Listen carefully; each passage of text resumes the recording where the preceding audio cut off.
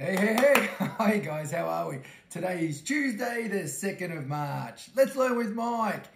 All right, check this out. Can you see my special hat? All right, it's a leather hat. And generally we call this an Akubra hat. And it's very famous in Australia. So they're pretty cool for the outback. Apparently they've been around for about 150 years. So this is my Akubra hat and it's very relaxed.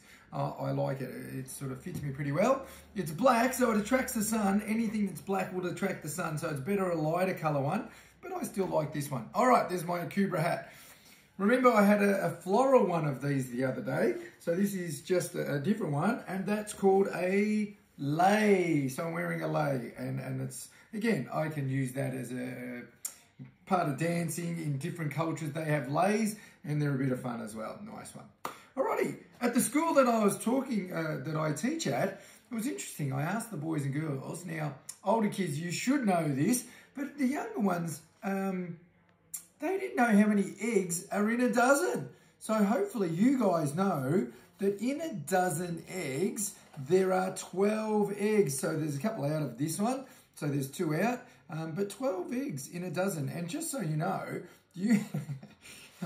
Mike's not going to do it just in case it does break, but they say that if you squeeze the top and the bottom of an egg really hard, an uncooked one, that it really is hard to break. Again, Mike, I don't know, I just feel that I might be able to break it and I don't want to risk it, but if you squeeze really hard like that, not the belly part, because that will break for sure, but the top and the bottom, they're made in such a way that they're really very solid at the top and the bottom. So something interesting. If you try it, make sure you try it over a sink just in case you do break it, and make sure you get mum and dad's permission.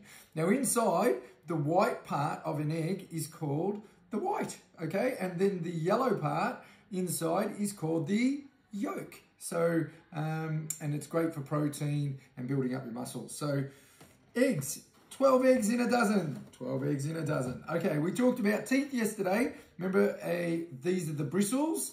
And this is great for sort of massaging your cheek inside. And Mike didn't have those when he was a kid. We change this, I think I said it, every 3 months. And we have 4 different types of teeth. As an adult, I have 32 teeth. These are the incisors, the front ones for cutting. Then I have the canine, the pointy ones, and they're great for grabbing your food. Then the premolars, which grind the food, and then the molars at the back, which also definitely grind the food, okay? Yesterday we talked about the states, capitals, and territories. I apologise, a mistake. I think I was whipping around really quickly, and I said that Australian Capital Territory, the capital was Darwin. When I went around to the Northern Territory, I said the capital is Darwin, but when I said the Australian Capital Territory, it's Canberra. My mistake, sorry guys. So the Australian capitals and territories, keep working on those, guys. Hopefully everyone should learn those and know those quickly. Super quickly, there's the mnemonic. Remember, where it's words that make a sentence for us to remember certain things. Quickly before we go, because I'll share some of these things about globes perhaps tomorrow, but I love these. These are great. If you haven't got a pair of these, you can get ones, you can purchase ones in a toy shop, but you can buy ones that are really like hundreds and even thousands of dollars, and these are binoculars, and binoculars are great for seeing things a long way away. And you look in this side, you adjust and the focus by sort of turning this little wheel around, and you look inside and there you can see things that are a long way away, magnified, really close, nice, big and clear.